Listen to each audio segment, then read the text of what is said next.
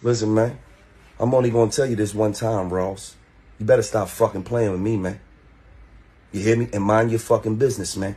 Because you went on a nigga Instagram page commenting about me, calling me out my name, my nigga, for no motherfucking reason at all. This how this shit started. So I'm gonna tell you again, man, leave me the fuck alone, man.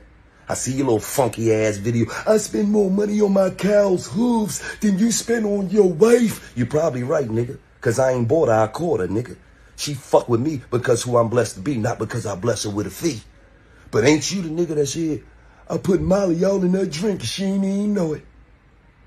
Goddamn Ricky Raper bitch. Huh? Stop talking about money, man. Cause money don't unlame a lame, nigga. There's a lot of sucker-ass niggas out here with money and you on the list.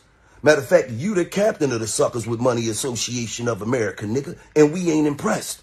So mind your business. Because that's your problem. You're always minding niggas' business. You was minding Birdman business some years back when you was running around talking about, give Khaled the money you owe him. Well, you give Meek the money you owe him, nigga. Because you got him in a 1914 slave deal. A Harriet Tubman joint that he signed when he was 19 and now he's 35. I thought you said, a boss is one that guarantee we gon' eat. Well, why you ain't renegotiating with a real nigga? Thank God he fucking with them white boys. He fucking around, be broke, busted, and disgusted fucking with you. He's a hell of a businessman, though. Salute to you, Meek. But stop talking about money, man. And stop pushing that Bel Air on niggas, because they don't drink that shit no more. I got the ice electric blue bottle, and I got the lime green bottle that float in the air like Aladdin's carpet. We don't give a fuck. We don't want it, man. Niggas don't drink that shit, man. And slow up on them goddamn lemon peppers, because you're about a 6-piece away from a heart attack, nigga. Leave me the fuck alone. I'm telling you, this ain't what you want like Lil Durk first single, nigga. You better leave me alone. And one thing about me, I'm not no hater. I salute you. Your crib is immaculate, nigga. I'm talking about your crib is one of one, nigga. Unbelievable. But the whole Atlanta know you live dead smack in the hood, nigga. Right off Old National.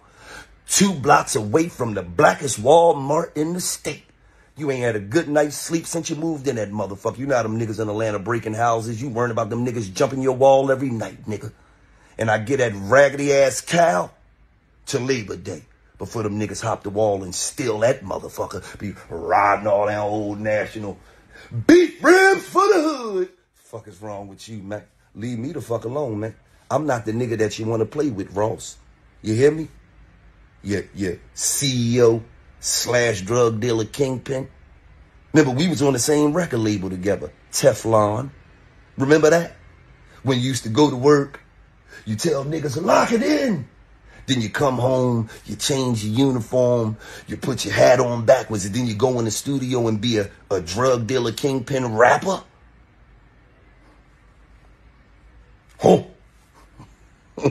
Leave me the fuck alone, man. This ain't what you want.